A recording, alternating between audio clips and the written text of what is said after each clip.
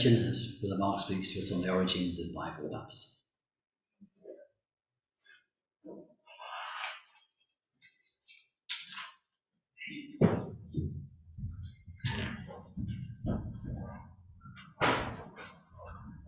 Well, good afternoon to you all. Also, a few young folks in the audience here, and I've promised Ben that I will try and be short and interesting instead of long and boring. On the basis that maybe some of you want to have a listen, because we've got some little quiz questions for you at the end, so it'll be good to know the answers. So that's the deal, folks, eh? So the origins of Bible baptism. We're going to explore this a little bit along these lines here. We firstly see what the basics are for baptism. Can anybody be baptised? Just walking through the back here and ask to be baptised? Is that appropriate? What are the prerequisites, the things that must be done before baptism? We'll explore that. The other important one, of course, is why be baptised? What's the symbology behind it? We want to touch a little bit on infant christening, which a lot of people assume is the same as baptism. Well, let's see what the Bible has to say on that. And then we'll draw our thoughts together with a little summary and check if anybody was listening. Right? That's the plan. So, baptism itself, what does the word really mean? It's an unusual word, baptism, and the English word baptism has essentially been stolen from the Greek. So the Greek word for baptism is the word baptizo. So you can see it's kind of been stolen from the Greek. And it means there's a whole sort of series of possible renderings for it there, but it basically means to be made completely wet, to be made fully wet. That's what baptism is all about. We obviously need to understand the symbology behind it, but the word baptism means to be made fully wet. The word comes out of the people who would be changing the colour of cloth with dyeing it, D-Y-E, dyeing cloth. And to take that, you need to get the liquid dye. You have to dunk the cloth in it and pull it out, and then once it's been properly immersed, then it's totally changed as it comes out. That's the origin of the word. People get confused between baptism and sprinkling, and it's important to see, sprinkling is a Bible word, but it's used in a very different context. Sprinkling is associated with the things that would have happened under the law of Moses with regard to animal sacrifices. A little passage there, you can see Hebrews 9. He sprinkled with blood both the tabernacle and the vessels of the ministry. And you can see that there's the Greek word up there for sprinkling, which is the word rantizo. I probably pronounced that completely wrongly. But you can see that grammatically it has zero connection with the word baptism. There is, in Greek, there is a completely different word for baptize and for sprinkling. And so if it's different words, it's meaning different things. That's why you have different words for it. So it's important to make sure that grammatically in the Greek, even though in English these things have been blurred together, grammatically in the Greek they are totally different things. And so let's look at some examples of baptism to do with why it needs to be made completely wet. Here is John the Baptist. He obviously knew a thing or two about baptism. And where did he go? John chapter 3 tells us that he was baptizing in a place called Enon near Salem because there was a lot of water. There was much water there. And they came and were baptized. If he just needed to sprinkle the people with water, then any old little stream or a bucket could have been used for that. But no, John the Baptist chose this place near the River Jordan because there was a lot of water there. So he could immerse people. That's the logic behind it. And that's why we had that little passage in Acts chapter 8 read, to show again that it needs an immersion in water. In that little incident in Acts chapter 8, Philip takes the man from Ethiopia, he asks to be baptized, and then they go down. Look what he says there in the language. He commanded the chariot to stand still, and they went down both into the water. Philip and the eunuch, and he baptized him. And when they were come up out of the water, you see they've been in and out of the water to baptize him. Again, if it was just sprinkling, I'm sure they'd have had a little flask of water in the chariot. He need not even have stopped the chariot. He could have got a little bottle of water, sprinkled a bit on him, and they could have carried on. But no, they had to stop the chariot, go into the water, come up out of the water. So in Bible language, this isn't complicated at all. Bible language, baptism means immersion. It's quite clear. That's what the word means. That's what they did. So if you want to follow the Bible, That's what baptism is all about. Right? Very simple. And let's have a look at some early examples of this. This is something that's been dug up in a place in Corsica where they were excavating an old church. This goes back to way long ago, just a few hundred years after the Lord Jesus Christ had been on this earth. And as they were digging around in the footings of this old church, they found this. You can see that little symbol there.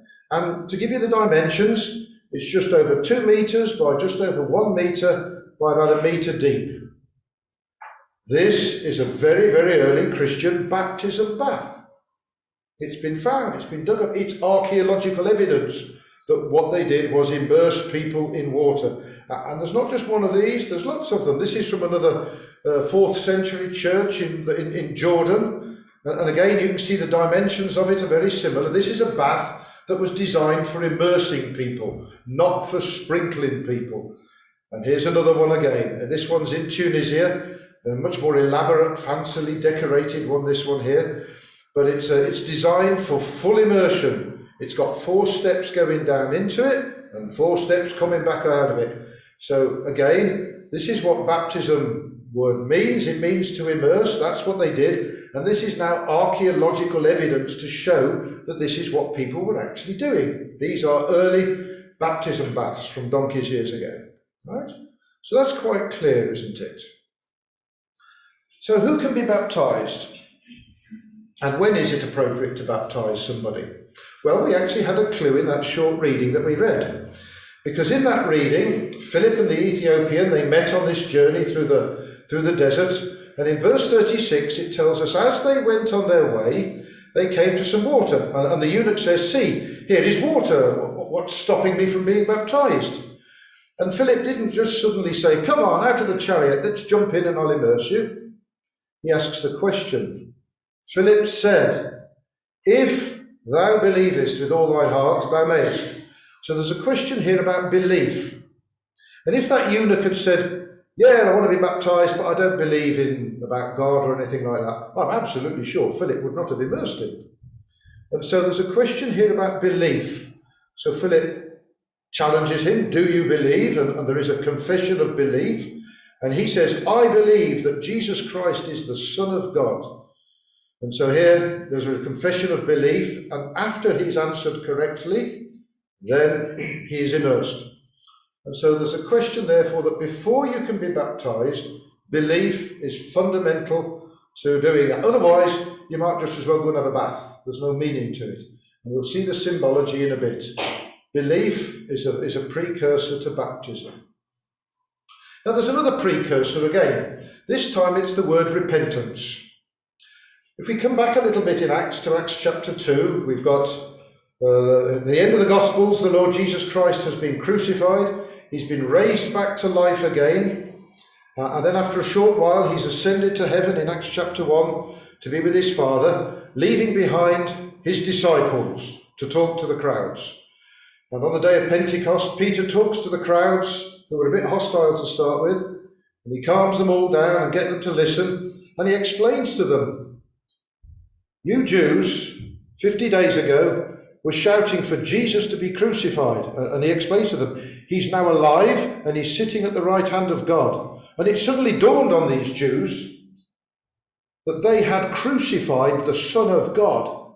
And they say this, verse 37, when they heard this, they were pricked in their heart and said to Peter and to the rest of the apostles, men and brethren, what can we do? We've crucified the Son of God. Now, all sin is wrong. They say all coal is black. But as sins go, crucifying the Son of God's got to be up the top of the list. And so they realise that they've killed the Son of God. What can they do? And Peter says, okay, repent. Admit what you've done is wrong. Confess your sins to God. That's what repentance means. And be baptised, every one of you, in the name of Jesus Christ for the remission or the forgiveness of sins. So notice the sequence again, repent and be baptized. So before baptism, belief is important and repentance is important. Then baptism starts to have some meaning. Okay, and the meaning is all to do with washing. We'll pick up another little bit on this theme of washing. We're all fairly clean here today. We're all in our best Sunday attire, we're all very clean. But God doesn't look on the outside, he looks on the heart.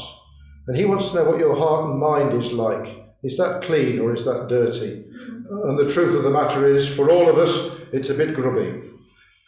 And so part of the idea of repentance is that there is a washing away of sins. And that's what Acts chapter 22 speaks about. Another occasion where somebody wanted to be baptized, and the statement is, what are you waiting for? Why tarriest thou? Arise, be baptized, wash away your sins, calling on the name of the Lord. So baptism is a washing away of sins. And we often think that baptism is simply a New Testament topic. And actually it is in a way, because, well, we began by saying it was a Greek word, didn't we? And the Old Testament's written in Hebrew. So actually you wouldn't expect to find the word baptism in the Old Testament, because it's the wrong language. It should have been in Greek. That's why it's in the New Testament. But the principle of washing very much is there in the Old Testament. It's not called baptism, because it's the wrong language, but the symbology is there.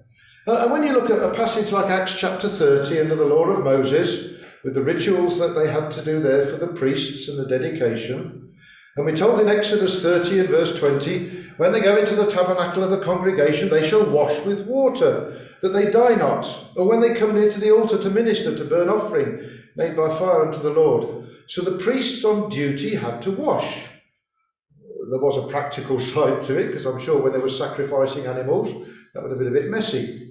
But there was a spiritual dimension to that as well, which is a washing of their sins to try and appear clean as character before God. And so although it's not referred to as being baptism, essentially that's what it is, in symbol and in the actual physical aspect. And you can see here on the screen now, there is another picture. You might say, hey, is this another early 1st, 2nd, 3rd, 4th century AD baptism and bath? And the answer is no, it's not.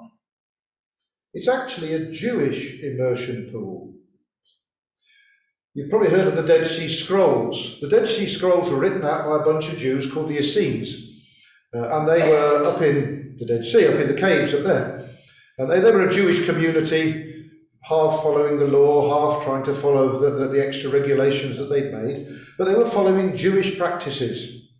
They couldn't worship at the tabernacle. The tabernacle wasn't there, and the temple was largely over in Jerusalem. But what they did is they followed a lot of the customs, and they carried out Jewish immersion and washing for cleansing. And so what looks like an early Christian baptism bath is not. It's actually a Jewish immersion pool at Qumran. So the origins of Bible baptism are way, way, way back in the Old Testament. They go right back to Adam and Eve, who sinned in the garden, where they needed their sins to be covered over, taken away. And the law of Moses came and instituted this symbol of washing. There's a really interesting passage which you could spend all night on. It's a really good meaty one to digest in Romans chapter 6. But it talks in this passage of Romans chapter 6 about a parallel between the Lord Jesus Christ, who lived his life, who died, was in the tomb for 3 days, and rose again to a new way of life, to be with his Father in heaven. Obviously, we believe he'll come back again and establish the kingdom.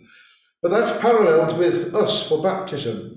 We live our lives now, and then we decide, there comes a point in our life where we decide that we want to be baptized. We want to no longer serve ourselves and serve pleasure, but we want to serve God. And at that point, we as it were, kill our old way of life. We go through the waters of baptism, wash away our sins, and we come out of the other side as servants to the Lord Jesus Christ now. We are born again to a new way of life in the Lord Jesus Christ. And so it's paralleled with the death and the resurrection of Jesus and the beginning of a new life serving him. But let's talk about infant christening for a short while, shall we? And this is a practice that's common in the churches around us.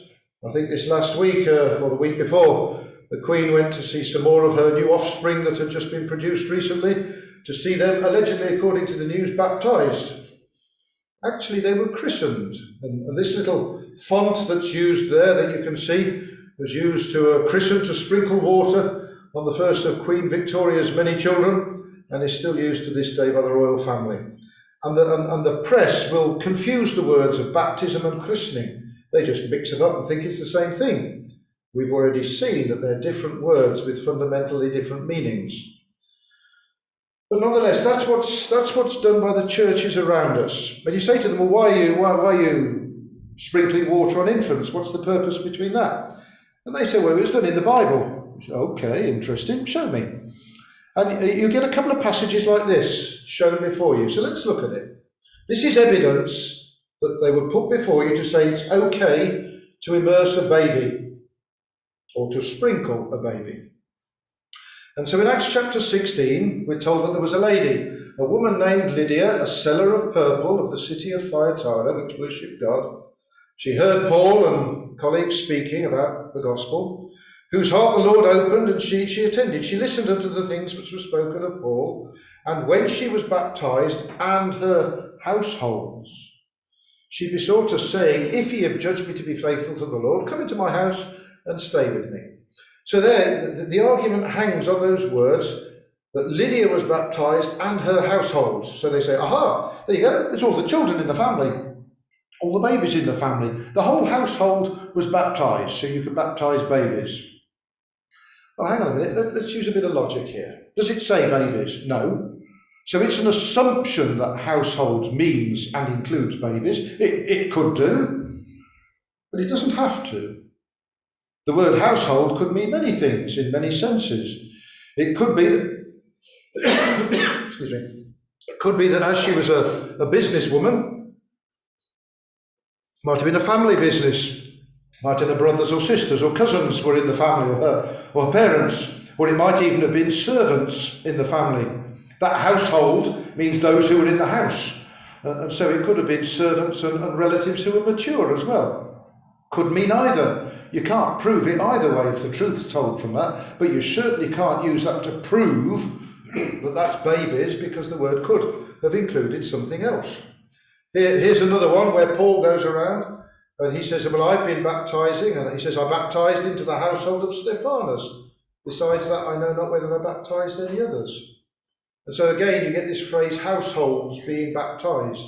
What does that mean? Could mean children, but it could mean relatives or servants. You cannot, though, use it to prove children, because that's why we spent a bit of time talking about the prerequisites for baptism. For baptism, for Bible baptism to mean anything, you must believe. You must repent of your sins. And so to argue that this therefore means that babies can be baptized, how's a baby going to believe anything? It's not got the intellectual maturity at a few day olds to do anything. It's hardly even committed many sins to repent of. It's meaningless. And so you cannot use that to prove, and there is no other examples in Scripture about babies being, this is an assumption, and the assumption is flawed, is what we're arguing here. So where did christening come from? Who made that up? If baptism is what the Bible speaks about. And you can look at some ye olde records. Here's the one from the Didache or the Didache, I'm not sure how you pronounce that, about the year 100. And in that very, very old text, it speaks of the baptism of adults, that's good, rather than young children, since it requires the person to be baptized should fast. Hang on a minute. What's that about? What's the symbology of that? There's nothing in the Bible about fasting. No requirement anywhere in the Bible. Yes, for adults rather than young children, but there's no Bible instruction to say that you must fast before. So they're making some of this up. And this is only something like 70 years after John the Baptist baptized Jesus, and they're changing it. But then this document then says, if the water is insufficient for immersion, it may be poured 3 times on the head.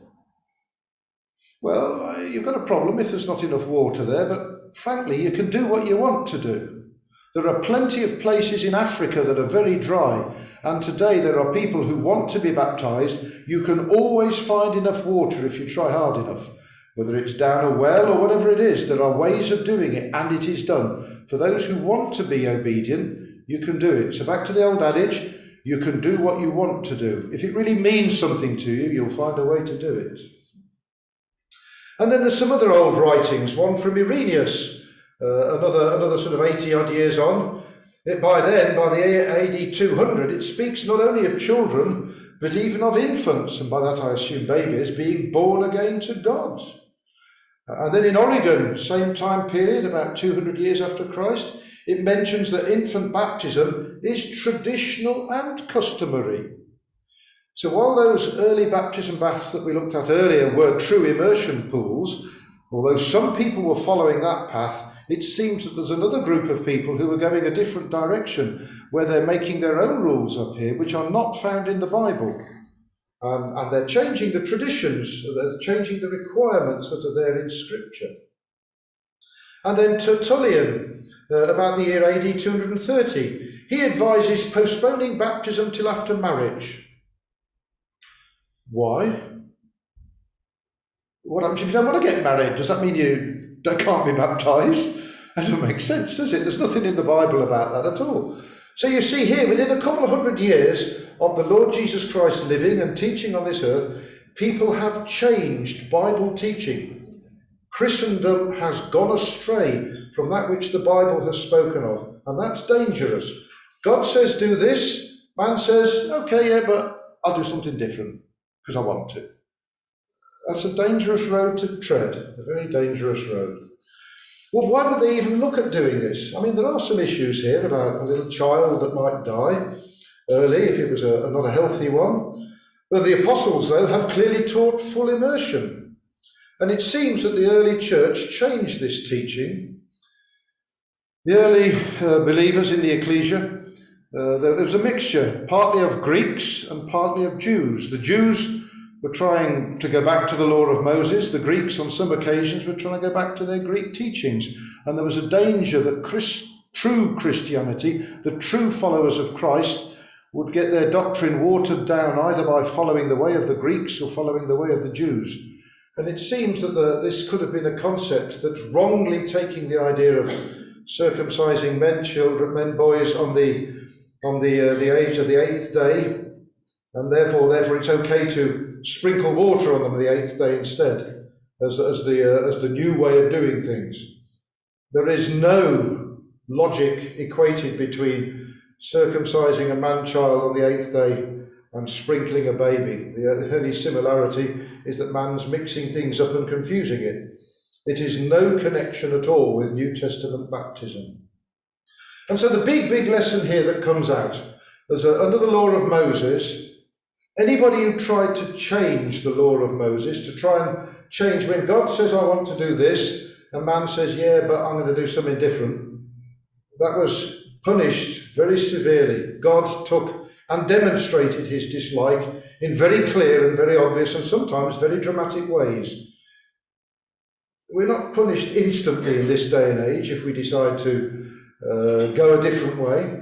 But there is a judgment coming on this earth where the Lord Jesus Christ will come and will carry out a judgment. And so it's not up to us to go around inventing changes and changes to Bible teaching. What God has spoken in the Scriptures is very, very clear indeed. And so the summary is very clear. This is not a complicated topic. The summary is very clear. Baptism involves the immersion of a mature adult because you need belief and repentance. The age of maturity is something that's going to vary from person to person, but it's got to be somebody who is cognizant of the fact that they are committing their life to serving the Lord Jesus Christ from then on. Once you've been baptized, you can't exactly be unbaptized. And so once you're committing your life to the Lord Jesus Christ, you need to be of a maturity to recognize that's a significant decision in your life, that you really want to do it. And so that's the important thing, immersion of a mature adult. We've seen that baptism symbolises a new start, a washing away of sins, a death and a resurrection with the Lord Jesus, and starting a new life serving him. And we've seen very clearly that christening is not baptism. They are different words, and we've shared the warning of men inventing rules which are not in Scripture. That is a very dangerous practice to follow. So this is not a complicated subject. That's the suggestions that we put before you for baptism. And so therefore we have a few little questions to see if anybody was actually listening. Firstly, I'm not going to ask anybody to shout out because that's all very embarrassing. I'd like to wave your hands when you think you've got the right answer on the screen. So, listening up, kids? All right, you're all awake? Still awake with us, are you? What is baptism? Number one. Is it sprinkling a baby? It's looking promising. Good. No hands up. Is it nothing really? You just need Jesus to come into your heart. Is that good enough? No, that's good. Is it the Holy Spirit coming into your life?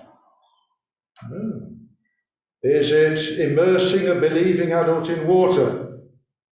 Oh, we've got lots of hands waving. That's looking good. Somebody must have been listening. Well done. You've listened to the word of God. That's what we like. Why can't a baby be baptized? Would it cry if the water's too cold? It probably would. You might drown the baby? No. A baby cannot believe in God. Is that why you can't? Yes, that's looking promising. Good. That's why a baby can't be baptized. It just makes no sense, does it? Can't believe in anything. Don't know anything yet. What is important to know before baptism? Is it important to brush your hair and wear a suit? I haven't got very much hair, so that wouldn't do, would it? Is it important to believe the New Testament, but you don't have to really worry about the Old Testament? That's just a bunch of fairy stories. Is it important to believe in God and to repent of your sins? Excellent. Very good. Top of the class, 10 out of 10. Thank you very much indeed. Good to share Bible topics with you this afternoon. Thank you.